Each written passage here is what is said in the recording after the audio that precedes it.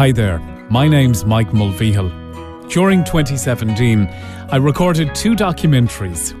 One about the narrow gauge railway system which operated from Belturbet in County Cavan to Drummond in County Leitrim, and also took in Kiltubrit, Drumshanbo and Arigna. It was broadcast at Easter time 2017. And the second documentary, which was broadcast in December of 2017, was on the big snow of 1947. On both of those documentaries, I spoke to a man who will also feature on this documentary, Noel McPartland from Drumshanbo in County Leitrim. It was during the 2 conversations with Noel about the narrow gauge and the big snow of 1947 that the following pieces were recorded. Laird's factory in Drumshanbo, County Leitrim was a major employer to the local area, and the products it made featured on breakfast tables around Europe, around Ireland, around Canada, the United States and the Middle East. At one point, Lairds was producing over 30 tonnes of jam and marmalade per each 8-hour shift. I met Noel McPartland for a chat in his museum Glimpses of the Past in Drumshanbo town. It's located over the credit union offices. He first explained how Laird started. Lairds, first came here around the 1830s. Their first venture was a leather shop down now where the Mill Race pub is. There was no cars or anything, and they ran a business there for years. And then Caleb came along. He was born in 1880, and he was the great entrepreneur. The tin house there, as I used to call it, we always called it the tin house. It was occupied by 2 sisters from over around our Carn. They were the Miss Derbys, and they used to make jam in their own house for a very small market. But Caleb Laird was thinking of going into the jam business, so he decided he'd buy them out and brought them to Drumshanbo, and they became his producers for the jam in the factory. And they were with them until they both died. One of them got married to a man called Hall, but she passed away there about 10 years ago. But they were in Laird's factory when I was there. They built their first jam factory in 1935, but at that time there were also maize millers, flour factors, wholesale merchants, agents for Austin cars and lorries. Now that excerpt from the Cavan Celt was 1935, so even before he started the jam they were involved in so many other things, including the electric light station. There were also agents for Austin cars and lorries and members of the IMTA, Irish Motor something or other, and a fishing garage and repair service. But they were amazing actually. But he started that business in 1935, and his first brand was Breffney Blossom, and he ran a competition to get a name for the jam, and a lady from Dunkirk, a Miss McTiernan, came up with that name, and she won the great prize of £5, which was a lot of money in 1935. It turned out to be a good name, and he had that brand up until the mid-50s, until Raymond, his son, took over the business and introduced Bo Peep Jam. And how many people were employed? Well, at the fullest time there'd been over 100 full-time employees, and there'd be another 50 part-timers that were taken on during the summer to pack peel and cherries for the Christmas trade. They came in around July, August, and they worked there till Christmas. But there was always jobs going there, And when you think about it then, the knock-on effect for other employment, we'll say with the glass jars, with the lids, with the labelling. We did all of that. We bought our glass jars from Irish Glass Bottle. We had a company in Longford did all our labelling, Turners of Longford. They were great to leave their business local, where possible. Now, it wasn't always possible, but they looked after the local scene, really. And then the produce, the ingredients that they would use for the jam, the berries and things like that. The fruit now was bought, they formed the Cavan Monaghan fruit growers. They were contracted to Laird's to grow fruit. We also had one in Longford, North Longford and Leitrim. And we got all our strawberries, of course, from Wexford. Of course, we had to take our oranges from Spain. People don't realise it was so busy down there that time. there was always a huge waiting list for people looking for jobs.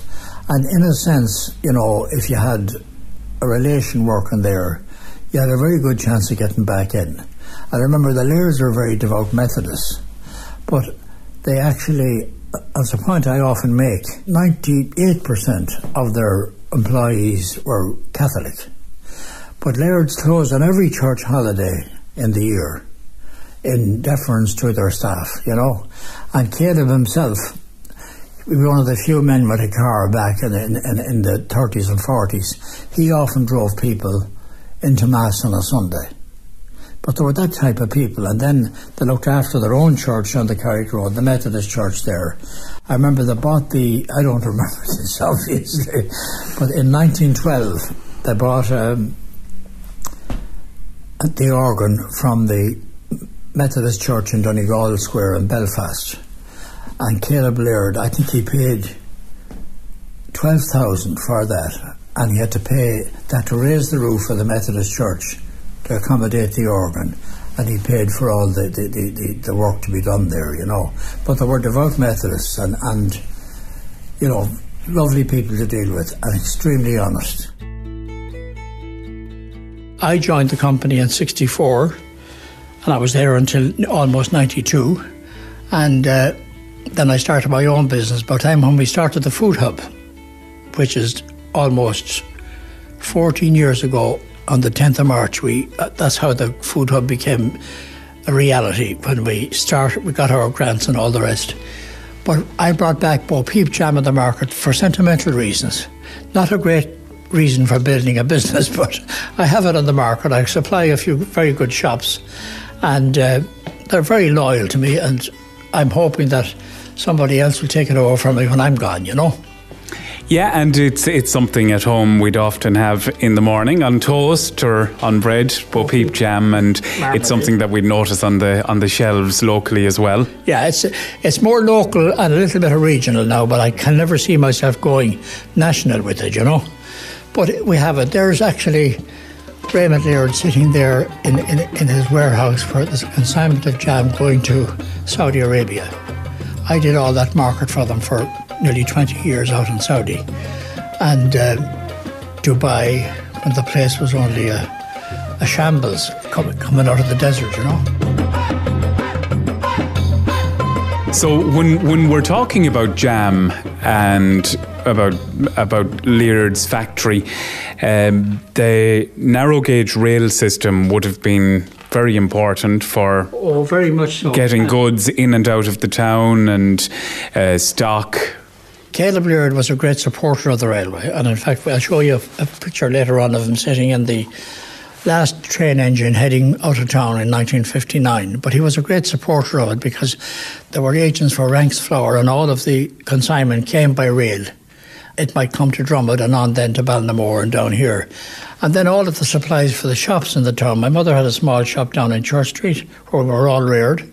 Most of our supplies came on the narrow gauge from different, like Jacob's biscuits and all of the rest, which unfortunately are no longer made in Ireland, they're made in the UK. The Lairds were a vital part of this town for so long, and regressively, Raymond passed away about 14 years ago actually. Caleb died at the age of 92. That picture there you see was the opening of Laird's factory, which is now the Food Hub, in 1983. And you may recognise that man there, that's John Bruton, Minister for Industry and Commerce. That's the late Patrick Reynolds from Ballinamore. That's Pádraig White of the IDA, and that's Raymond and Betty Laird. We had a very big range of products that time. Yeah, it was a huge range. We're looking at a table for the benefit of people listening, and the table is probably 7 foot, maybe 7 foot, and it's covered with products made. What you see there now is retail jars. You see these little tubs at the back were jam for the bakeries and the catering trade. There was, I think, 7-pound tins. And then we did orange squash. We did gift packs for the American market. We did peel and cherries for the Christmas trade.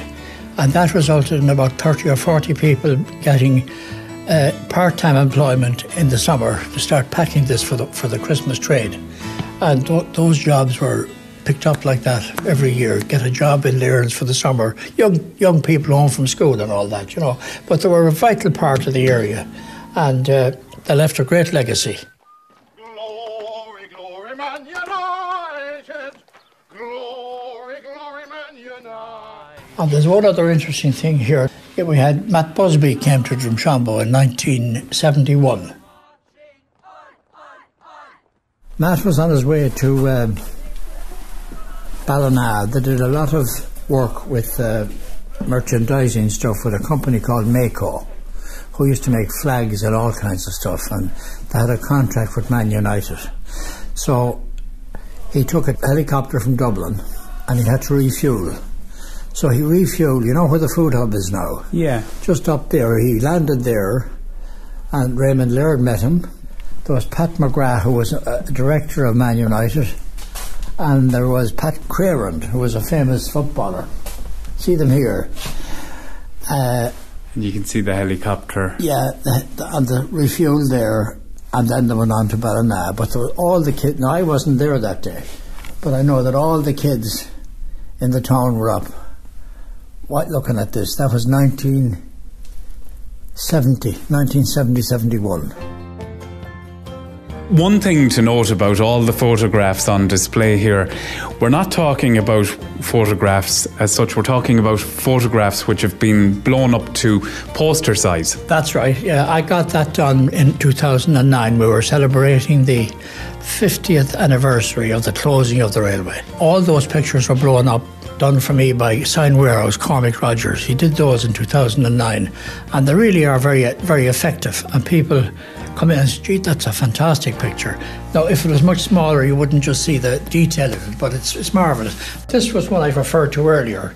Caleb Laird was given the honour of supposedly driving the train from Drumshanbo as it left for the last time out as far as Kilturbert. At that stage, Caleb was 80 years of age. And that's the man himself, Caleb Laird, who worked until he was about 88. And he died at the age of 92.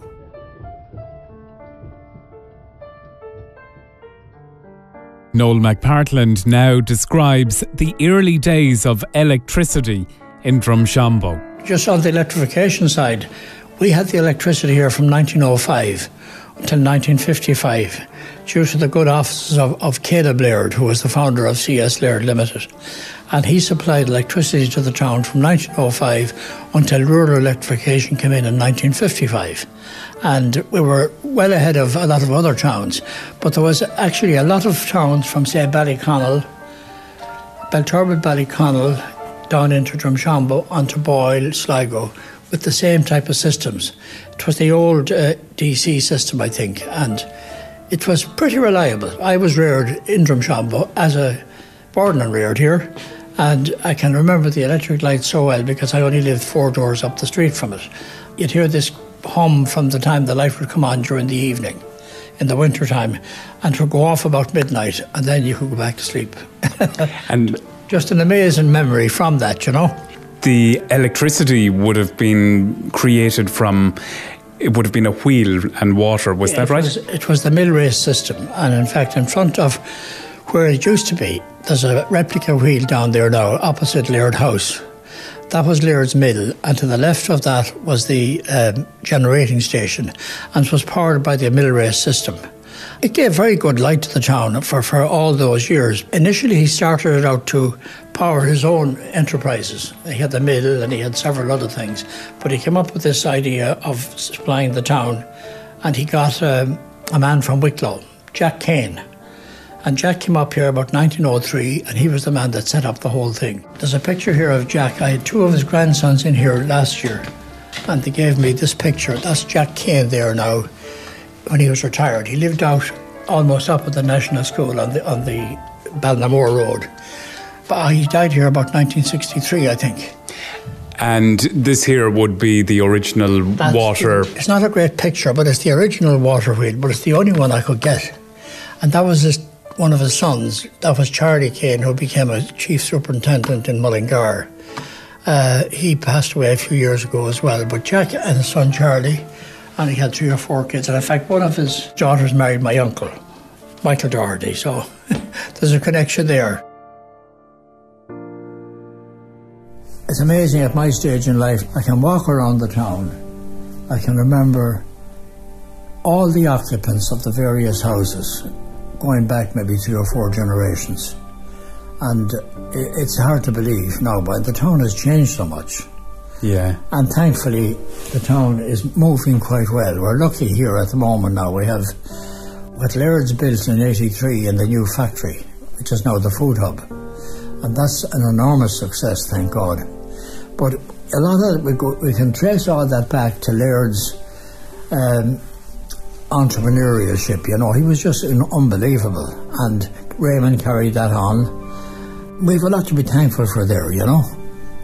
And now his son Gary has retired and he's living in Ballina, and his daughter Sandra has retired in London and she's back living in Sligo, and Roger lives in Oskerry, and Shirley is in Northern Ireland. But great company to work for, and poor old Betty passed away there last year, Raymond's widow.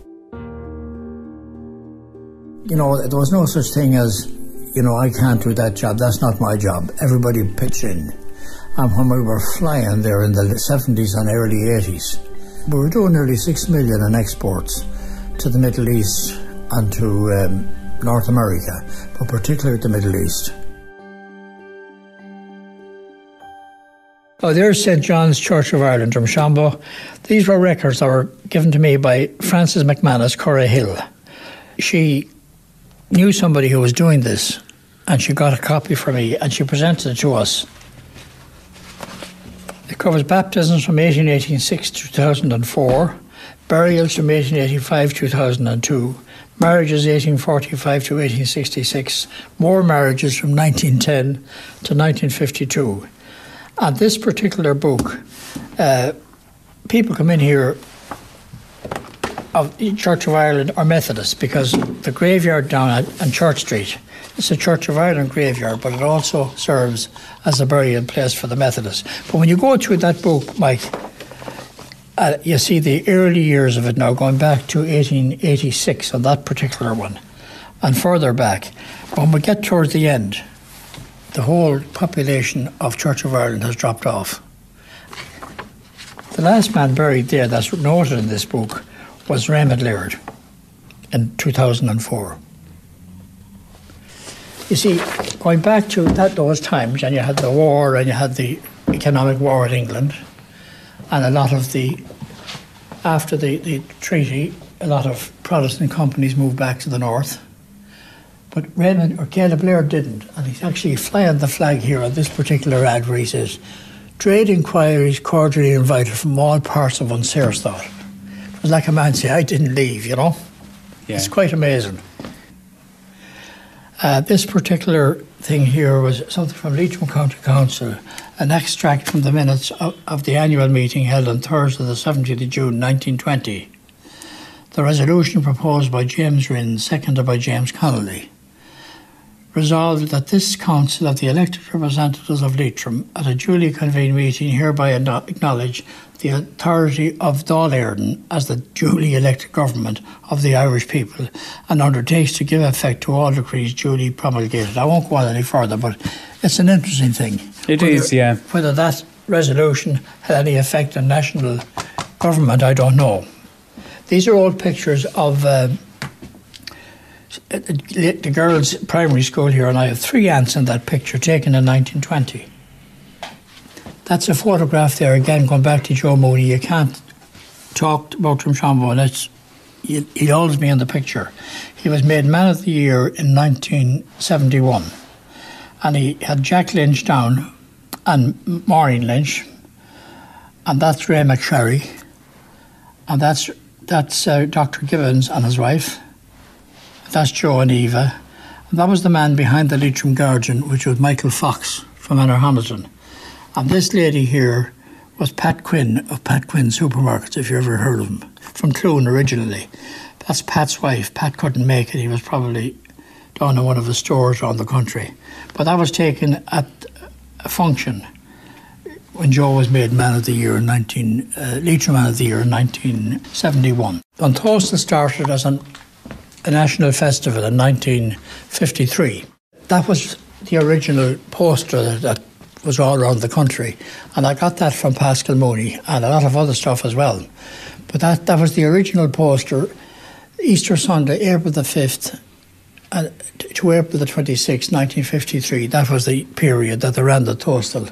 And of course that's a great portrait of Joe Mooney himself. And that's his late brother, Father Canis, who was a Franciscan scholar and a great historian, great Celtic scholar, and he died at the age of 52. He fought with Leitrim County Council for quite some time to open up a swimming pool. And eventually, I think he had them annoyed so much they gave in. And the swimming pool was built about 1971. I know all my kids now learned to swim there. And he was the man that just, as well as getting them to build it, he also got them to maintain it, which was very important.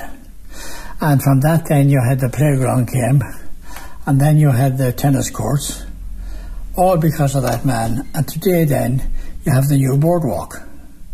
And that whole complex, including the boardwalk, is due to that man's entrepreneurship in the 1970s, late 60s and early 70s.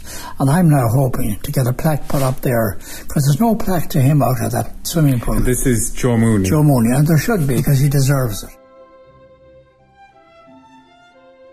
And Noel, there was a lot of different connections with supermarkets and people from Leitrim running or owning them over the years.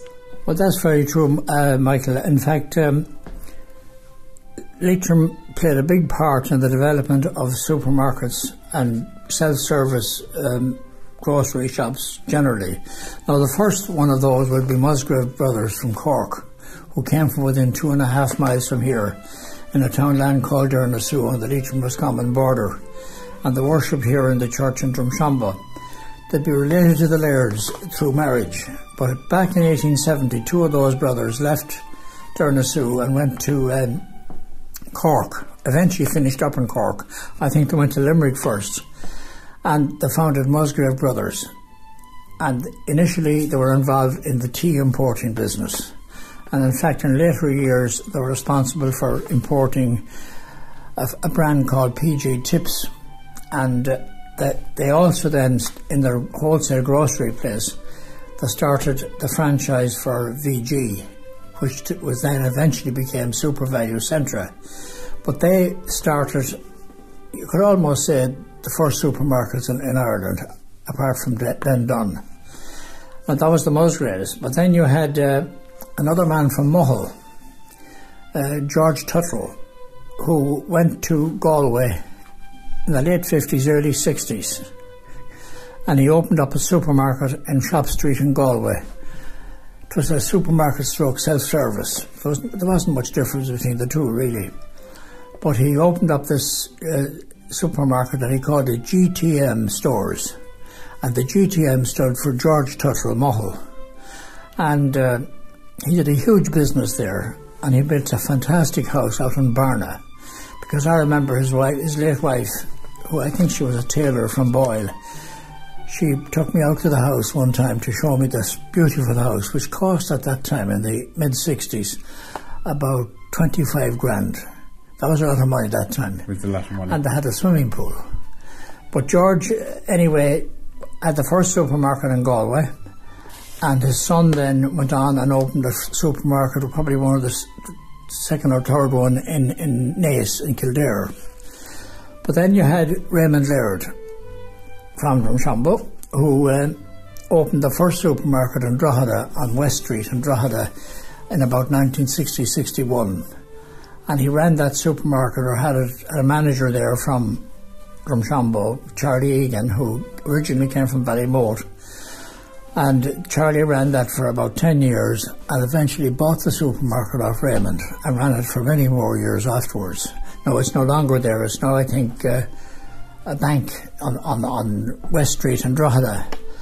So that was Raymond Laird. And then you had, of course, that great entrepreneur from Cloone, Pat Quinn, who was a couple of years ahead of me in St Mel's in Longford.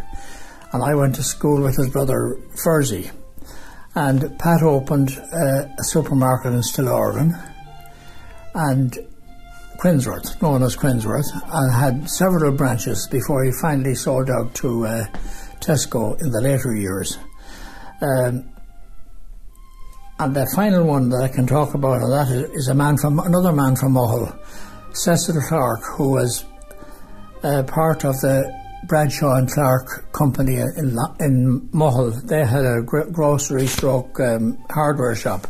But Cecil branched out on his own and went to Navan and opened the first supermarket there back in, again, in the late 60s, early 70s. So for a small county, it was amazing the contribution they made to the development of the self-service and supermarket trade generally. There's a picture of that's Caleb Laird, is it? Caleb Laird actually had the first car in Leitrim, IT1. That's it there, and it's in a museum in Yorkshire. And when they changed the numbers here back in the 70s to AIT, Raymond bought the first plate. Somebody else had got it, but he bought it from him, just to have a kind of a historical connection. The father's car was IT1, and that's AIT1. And a stylish car too, a Jaguar. Oh yeah, a Jaguar, that's right. Now this was the car that IT1, that was taken outside the Spa Hotel in Lucan, which you're probably familiar with. Yeah. And there's Caleb Laird, and I don't know who the other people are, but it was quite you can see all the staff out looking at the car. Yeah, the car reminds me maybe of the model that we would have seen in the movies around Michael Collins and different films like that. There's always a debate about that registration, because in the middle of all that there were motorbikes and different stuff registered. But to the best of our knowledge anyway, IT1 was the first car registered in Leitrim, obviously. Over here now we have a little bit more stuff about Lairds. Lairds also own 2 creameries. And if you notice there, this is an accounts book for their creameries in Ballinamore and Drumshanbo. And the writing in it is just fantastic, really. Now, for instance, there's it's even a better one than that now, for instance. That's fantastic writing. And of course, one of the prerequisites to get a job in any of these places in those days, not just their own Lairds, you had to be a very good writer. And I think that's a great writing, and that's 1916. Now, this book here covers the wages book in Lairds from 1936 to 1943. Well, I think it started actually in 37. And that wages book was kept by Caleb Laird himself. He wasn't the best of writers, but I can read through there. But when I first got this book, I saw a man called Druitt was paid £5 a week in 1937. And there was no deductions. But it turned out he was a professional jam maker from Scotland, from Keeler's in Dundee. He was brought over and he stayed with the company for about 5 years to get it up and running. The next highest paid there was Jack Kane, the man that was doing the electricity. There's another man down here, Kelly, but he was a contractor. But this book, the amazing part of it, goes all the way to 1943, and very little change in wages. So there was no inflation, and there was no demand, there was no unions demanding, looking for raises. They actually basically are the same wages when you get to 1943. Jack Kane is still on £2.10 a week. Yeah. Mr. Druitt has gone back to Scotland, and the wages vary from 2.10 down to 16 and 4p a week. But there was over 35 people employed there. So there's so many photographs here. No, what other ones? These are pictures of the old town. Now that's a picture again of a fair day in Drumshanbo, sometime in the late 40s. And everything was done on the street. There was a fair green down there, but people would use the fair green, but other people wouldn't go near it because they had to pay a toll. So they did all their selling on the street, off their carts and all the rest. And the Market Yard, of course, was a haven for them as well. But look at that for a crowd that's in town that day. And what year did you say this again? That's roughly about, I'd say that's about 1947, 48. On a Sunday. Because the people are all very well dressed. They're in for Mass. And that's a pony and trap. The only vehicle on that street now is that an old truck. T.J. McManus's, Joseph McManus's shop in those days. But the men came in after Mass. They went into the pub. That's Cunningham's on the High Street. And they drank. And the poor women sat in the whatever vehicles they had outside waiting for these men to come out to bring them home for their dinner. And just looking on the photographs here, we've got 1, 2, 3, 4, 5, 6 high Nelly bicycles, I suppose, would be the right way to describe them. And this guy coming down on one here. Now that building there, which is now Leah's hairdressing, you might see it there, and you have the barracks here, but that was the courthouse in Drumshanbo up to the late 50s. That's Kane's Tiles there now. Prior to that it was Jim Kane's butcher shop, but that was the courthouse, and that's where the courts were held all those years ago, you know. Now that's Church Street in the 50s, another fair day, more carts, places black with people. That was Campbell's shop, which is now Gala. That's where their restaurant is. Big changes, really. The convent opened in 1864, and when they came here first, while the convent was being built, the owner of this house, McKeown's, the nuns operated from there for a short period, and then they moved to the new premises up there. Now, in my time as a mass server in that convent in the 40s, you had at least 45 nuns there. Today, there are only 4, and they're getting a few more in from the Philippines, but huge change. And the convent that we're talking about is the Poor Clare Sisters. Poor Clare nuns, yeah, the Poor Clare Sisters, and they've been a huge asset to this area all those years. And then you have a shot here from Drasturnan now, looking back down on the town. And again, that shot is the same as the one, see this here? Yeah. Because down here you see the same truck is parked there. So those two pictures were taken the same day. That was the original Roxy Cinema, which was opened by Michael John Giblin from out at Corderay in 1953. And I can remember so many of the films we had, like from A Bell for a Dano, which was about the Second World War, I think, and it was made in Italy. It was about the war in Italy at the time. John Wayne, all those cowboy guys, you know, Tom Mix and all that. I can remember all them vividly. And full crowds, I'm sure, every weekend. Oh yes, they packed it out. There was another cinema in Carrick run by John J. Flood, and they were before Drumshanbo now, but Michael John came in and opened up this, and then another 7 years later he opened up the Mayflower Ballroom, and that's now a very thriving community centre, which is marvellous. Now, the oldest of those pictures will be this one here. That was the main street. That's now Central Supermarket there, Betty Gibbons's. These two poor children, I don't know who they are. Nobody could ever tell me who they are.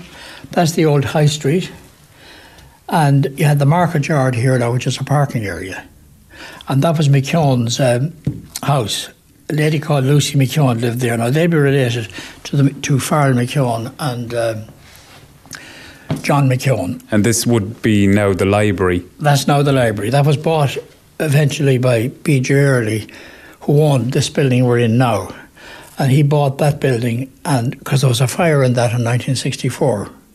And he bought that building just to keep the business going. And then he moved back to the new building. And if I'm remembering right, was there an early shop maybe around here beside the Sintra? The name over the door there is Laird. Caleb Laird was born in that house. And his father, Glover Laird, and his wife lived there as well. Next door you had another relation of Laird, was Crawford's. They owned that, and later on Ben Early bought it and he moved into it. But here then you had the Bank of Ireland. But at that stage it wasn't the Bank of Ireland, that was Lynn's Hardware. And there was a Lynn in Ballyfarnan as well, so they were related. That was all built by Caleb Laird. Yeah, I've memories when I was younger coming to Drumshanbo shopping and television shop. That was Ben Early's, yeah. Early's TV.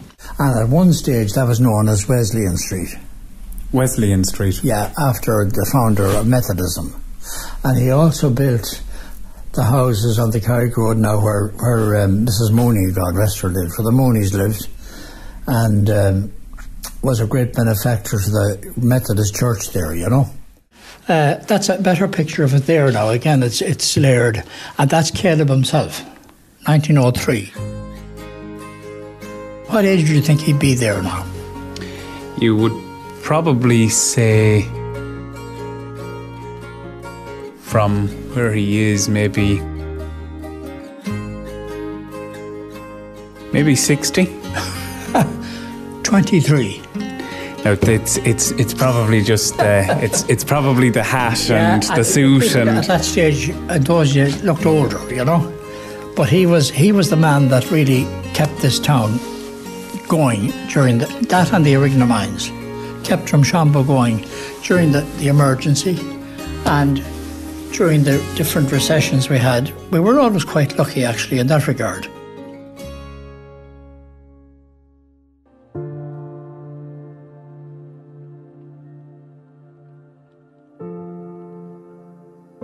How did the closure come about? Well, the closure came about, in the 70s,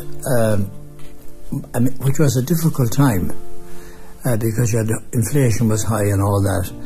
But we were lucky that we were in markets, you know, like the Middle East, and we were getting huge volume business, because I was sent out there for the first time in 1977, I think it was. Now, we had been doing business with a small distributor in Jeddah, in Saudi Arabia.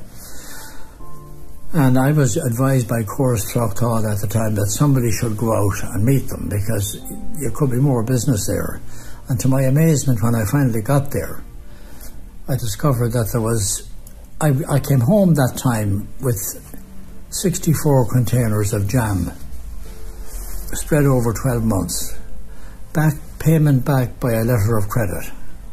And that actually had that factory working nearly overtime. And that was the reason we probably built the new factory, because we weren't able to cope down here, you know, and it was fairly antiquated anyway. But the new factory was built, and then we hit the bad 80s and the high interest rates and all the rest. And we had certain difficulties then with bridging finance when building the new factory. And the banks, and this is where I'm going to lacerate a few of them, the banks who were begging us for business.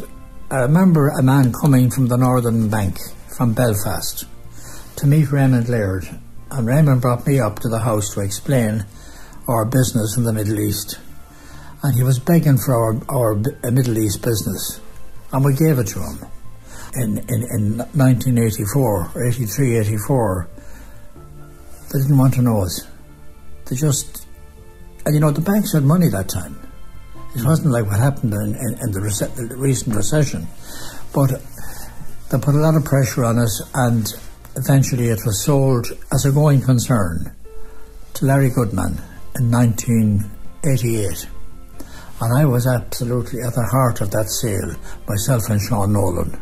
And Larry heard ours was for sale, and he sent down the late Brian Britton, who only passed away a couple of weeks ago, a gentleman, and Liam Lawler, the famous Fianna Fáil TD, who was a kind of a lobbyist for Goodman.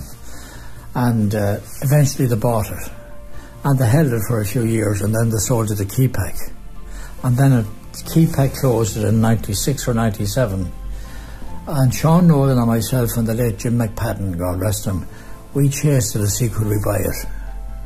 Now, we had no money, but we were trying to get some kind of a deal off them, but it didn't happen. And it lay there for another 3 years, and I got a man in to buy the whole lot, the land and the factory. And we got a long lease from him, and consequently the food hub came. And it gives me great pleasure to go up there today now and see 77 people employed up there, and more to come, you know. And the food hub today now is an example of what small communities can do for themselves. When I suppose I was very sentimental with me because I was so attached to the place, having been with Lairds from 1964. And at that stage, I was with them nearly 25 years. We waited, it was 2003 when we knew the deal was in place. So we were 6 or 7 years struggling with it. And the reason I remember well, I was waiting for a phone call on the 3rd of March 2003 from KPAC to know whether they're going to go ahead or not. And I was also waiting for a phone call from my eldest son in London, whose first baby was due. And my first grandchild arrived, God bless her, she's 15 today. And on the 3rd of March, that evening, then I got a call, the deal was on. And we never looked back well, we didn't. We worked hard, because we took on board at that time Orla Casey of Momentum Consulting, you might know her. She had just left the Leitrim Enterprise Board and she took our case on board, and through her and myself we scoured every agency in the country for funding, and there was plenty of funding at that time, as you know, and we accessed approximately 1.7 million over time to get that place going, and we were greatly helped by one man in particular, the late great Dermot Gallagher from Carrick-on-Shannon, who was on the board of the International Fund for Ireland, and he absolutely looked after us on that, made an application on our behalf, and we got 2 tranches of money from them. He was an ambassador in America for a while, but he was also heading up the Department of Foreign Affairs. And he was head of the International Fund for Ireland. And we went in for funding, and we got it, and we went back again. We had the cheek to go back again about 2 years later for more. And I rang him one day and I said, I'm in Dublin next Wednesday week, Dermot. I'd like to meet you. Went in, told him anyway, and told him what we were doing. We were going in for another tranche. Leave it with me, he said. Within 3 months, we had another tranche. And then we had another very good man in Donegal. His father died there recently, the late Paddy Hart, young Paddy. He was involved in the International Fund as well. He says, you're looking for too much, but I'll tell you what you will get. And then we had Enterprise Ireland, another Donegal woman. Maeve Connaughton was brilliant to us, and she got our funding in place. Following on from the factory being sold as a going concern, Noel McPartland had an idea of what he could do with the site. And I had this idea about the food hub because I had seen something similar in Pennsylvania some years before that, especially a kitchen where the people were thinking of going into small food businesses where they could come in and develop their product. But from that, we converted this 32,000 square foot factory into 9 units. One of them now is the hospitality kitchen. So let's run the course 10 months every year. We train people, chefs and waiters and everything for the hospitality trade. And then we have Chef in a Box, which does very good ready meals. We have a great company, a local company that was established when they came into us, Macniff's Boxty, and full praise to Dessa and Michael. They came in there and they have done a fabulous job, and they were a great benefit to us when they came in. And then we got Marty Deegan and Sinead in with the brewery, and they made a huge difference. And from them they were followed in then by the distillery, the Shed Distillery, and then we have the cheese hub there, Sean Midline, And I have a little jam business up there, and I can assure you that if you start a business out of sentiment, there's not much profit in it, because you finish up giving half of it away anyway. There was one unit up there we never developed. We have a waiting list of people to come in there, but the people that need the space more than anybody are the people we have in there already, and they'll be taking most of that space. And the distillery have huge plans for their visitor centre. Yeah, and we're talking about the gunpowder gin, very, very popular, and only in the last couple of weeks, a sausage drink. You can't keep a good man down, Pat Rigney is, as they say, the curious mind of Pat Rigney. But Pat came up with the gunpowder gin, and it's been an enormous success. It's quite remarkable now. And he unveiled his whiskey, which was in maturation stage for 3 years. He did that at Christmas. And he hasn't time to start doing the whiskey yet. He'll probably do it in the second part of this year. But now he's come up with the sausage tree vodka. Now the sausage tree, and I had heard of a sausage tree because I've been to South Africa 3 or 4 times. And the sausage tree seems to be a very medicinal type botanical thing, But Pat has it now, and whether you like the name or not, you might get used to it. But he launched it last week at the big drinks fair in Dusseldorf in Germany. But it's hard to keep track of that man. He's fantastic. And he has a huge interest in the area, you see. And the Drumshanbo part of that name is the most important part to him, because he's always talking about the rural area that we're in and the jobs that he's creating and all the others, But I couldn't say enough for all of those tenants up there. They're just unbelievable. And here's another famous man from Drumshanbo in the past, Noel. That's right, Mike. It's Larry Welsh, shoemaker extraordinary, from Convent Avenue and ultimately from the Dora Road. And that picture was taken by some client of his. It's a great picture because he's surrounded by shoes. And that's the way it was total chaos in that shop. Yeah. And you went back for your shoe, you might get one and you might get the other a week later. But Larry was one of the great characters. And there's a terrific poem here about him. And it says, if your boots are thin, just walk right in and look and watch and wonder. For yours are not the only boots that Larry's torn asunder. His hammer and his nails are sharp in any kind of weather. So don't delay and come his way and keep your soul together. That's very good. We've come to the end of this programme. I do hope you enjoyed our visit to Drumshanbo in County Leitrim. My thanks to Noel McPartland for his help, where we talked about Laird's Jam Factory, the Lairds family themselves, the buildings of Drumshanbo, the town of Drumshanbo, and some of the moments which Noel recalled, like the visit of Matt Busby or Larry's poem, which we finished with. Until next time, for myself, Mike Mulvihill, don't forget you can follow me on twitter.com/Mike's Powerplay for further updates on documentaries.